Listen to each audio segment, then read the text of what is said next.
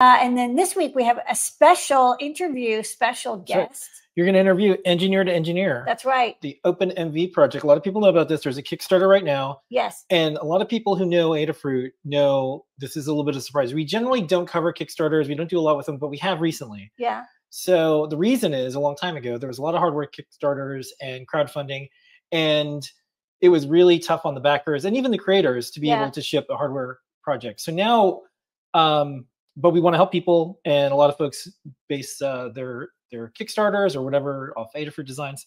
So what we decided to do is let's make sure we meet the makers. Let's make sure that we have confidence in it. Let's make sure we're an actual backer, and then let's make sure it's like a good cause, good business, good mission, all that stuff. So the last one was Particle. Yeah. We did with the Tachyon, and that was a lot of fun. And now OpenMV, which is really popular in Python circles and machine learning. That's right, machine learning. Kwabena, welcome.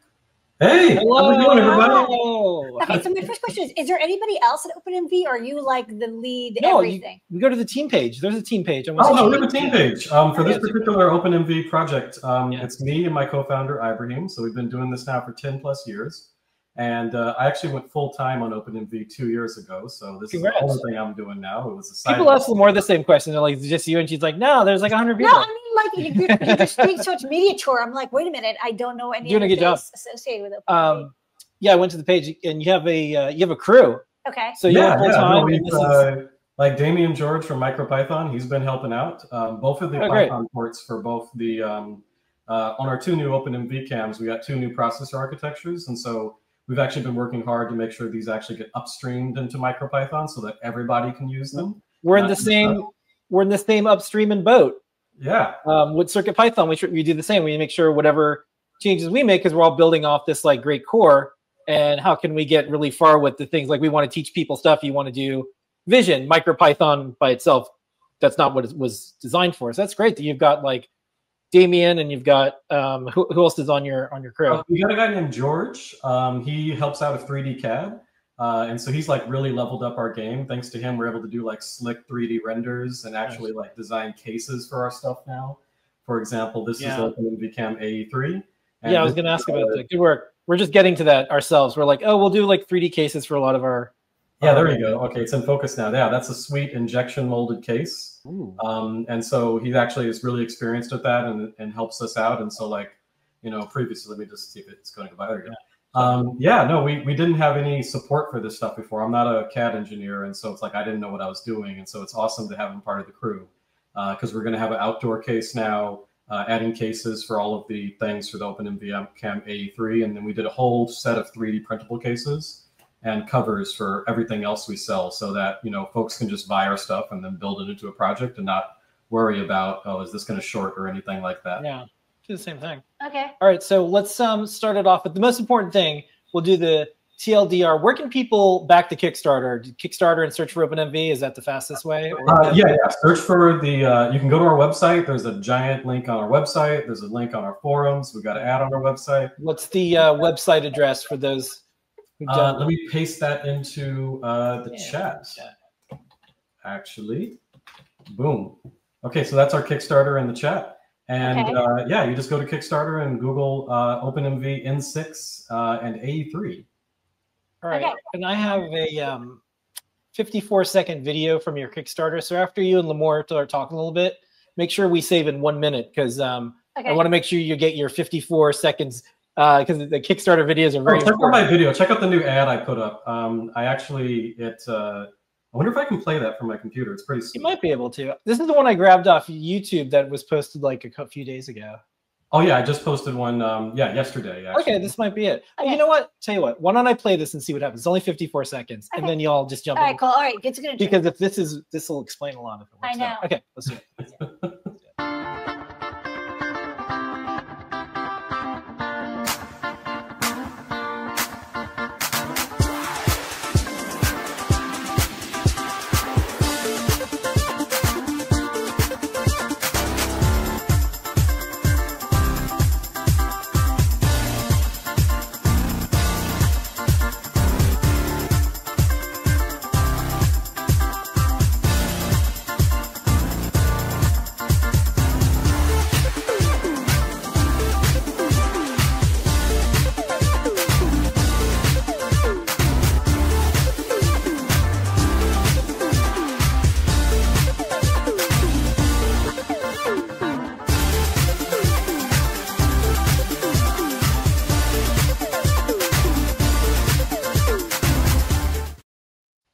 Yeah.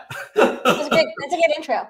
So okay, so there's two new cameras. Are they both based on the same chip, or are they two separate chipsets? No, two separate chips. So we've got the OpenMV N6 and AE3, which is based on the Aleph Ensemble processor. And so this is a chip a lot of folks haven't heard about. I've never heard of this chip. Yeah, what core is it? Like, who makes it? It's a Cortex M55, and its AI accelerator on board is this thing called the ARM Ethos U55 from ARM. And so it's basically like the chip, if you want to experience all the stuff that ARM was developing, it's their kind of, pride and joy, I guess, in that way. One of the really awesome features of it, though, is it has about 13 megabytes of RAM on chip. Wow. And so this really changes the game with MicroPython, because we have a heap that's just 4 megabytes, basically. Yeah. So now you can just allocate massive data structures, i.e. your, AI outputs, and just play around with them. And so it kind of like brings desktop level computing in Python, basically, but to a microcontroller. And that chip is about 6 by 7 millimeters. So super tiny. But here's the kicker. When I mentioned we were upstreaming MicroPython support, so everybody's going to be able to build a board based on this chip once we finish releasing the port, which Damien is working on right now. All the AI stuff, we're keeping that in our code base, but general like IO pin support and most of the daemons, which there were a lot of, have already been thought through, and that's going to be made publicly available and MIT licensed in MicroPython, actually. Matchy. Yeah, we just we just hit 600 boards in CircuitPython. So one of the things we noticed that if you make something that other people can make, that will make your ecosystem. Sorry, you're saying. That's fine. So for this AE processor, so you said that it's got the Cortex M55, it's got a ton of RAM, but you said there's also like an AI coprocessor. So what like people say that, but it means like every AI processor is different. What does this coprocessor let you do? Like, what's it so good at? Yeah. So the basic way is, the TensorFlow Lite for microcontrollers library. Yeah. So it just plugs into that and you go 200x faster. That's basically what it is. So like something that would take, a point would be on our H7 Plus, our previous gen, you get about 0.6 frames a second running the YOLO model, and then that goes at 30 FPS. And the power consumption of the whole system went from 180 milliamperes down to 60. So you get a 3x power consumption drop, and then, 30x performance improvement. What was the new frame per second for running like 0.6 to 30.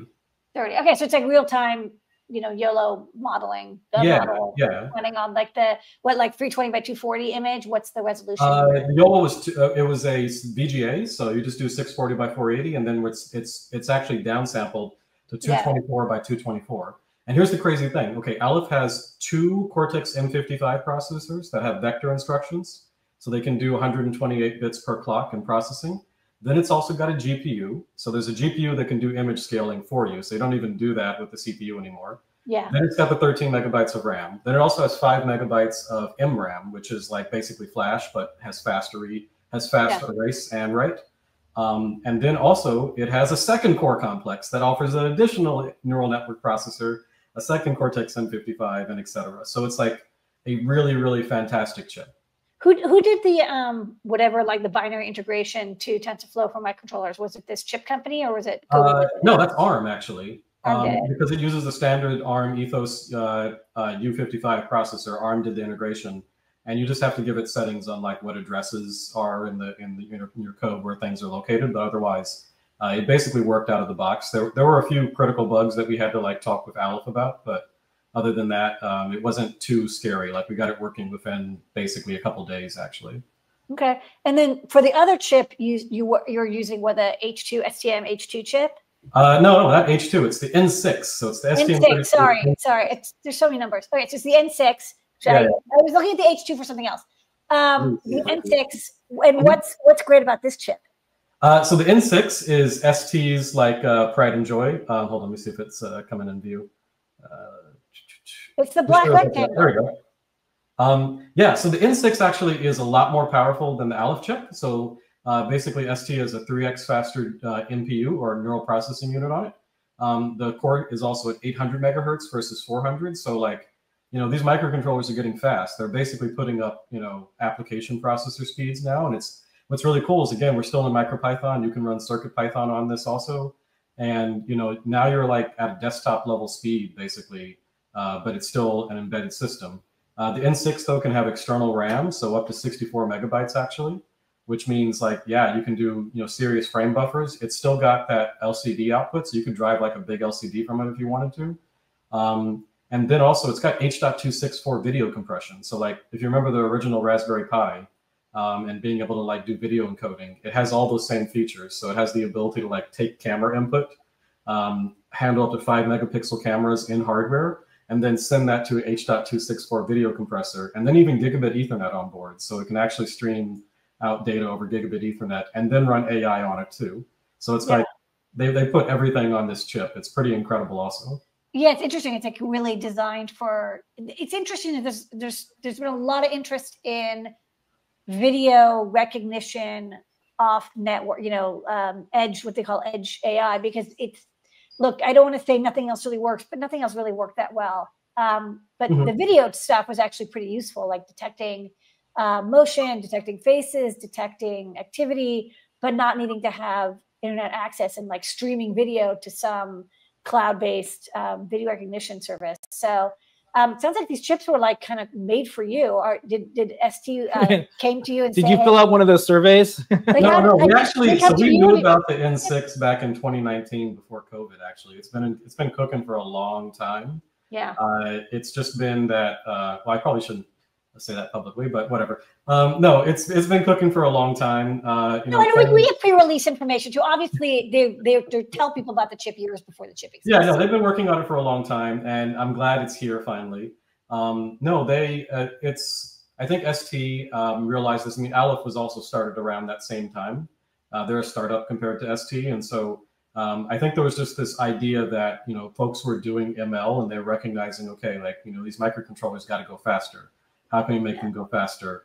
And I think that's just, you know, all the engineering effort was put in, and it takes forever to design new chips with new processes. And we're happy to see they're finally here. And, you know, these chips are so complicated, right? They also spend years debugging them. So like there were earlier versions of these chips around, but it's just like, you didn't want to touch that. Yeah, now it's ready for release. Okay, cool. So for the Kickstarter, right now, what's the bundle that you think folks should pick up and why? What do they get?